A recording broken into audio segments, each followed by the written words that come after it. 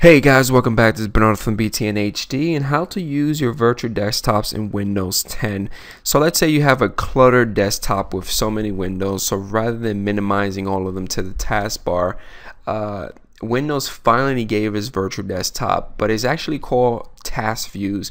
On the taskbar, if you click on the task view, you get this nice beautiful exposed window kind of looking thing that everyone's seen on the Mac world. At the very bottom, you get to add a desktop. As you can see, I have already 3 applications up and running.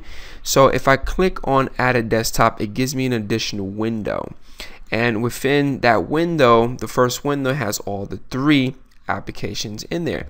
So let's say if I click on the task view, if I right click on my calendar, you're able to move it to a specific window. So I'm gonna shoot this one to the desktop too, and as you can see at the very bottom on my second window, I have my calendar. You're able to add another window, go back into your original desktop 1, and let's say I want to move my home again, go to right click, move to, and desktop 2, desktop 3. Now the way that you know what's the difference between desktop 2 and 3 is that it looks like Microsoft is reading it between left to right. So whatever's on your left hand side, it starts to 1. So this is desktop 1, desktop 2, desktop 3, desktop 4, and so on.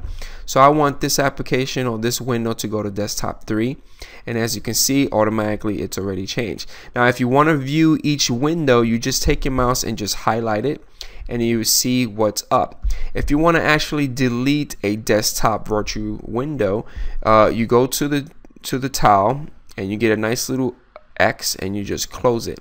Now the application that was already running on that window will automatically jump into the next available desktop window.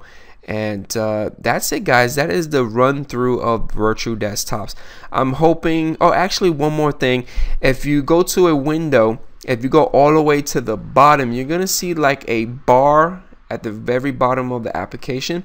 Now that bar kind of indicates that that application or window is actually running on a virtual desktop. If you click on it, it's gonna jump straight to that virtual desktop, so that's pretty awesome. And that's it. I think Microsoft, it's still early. I'm hoping that Microsoft actually adds a couple of features like able to drag and drop desktops and organize your desktop settings a little bit more.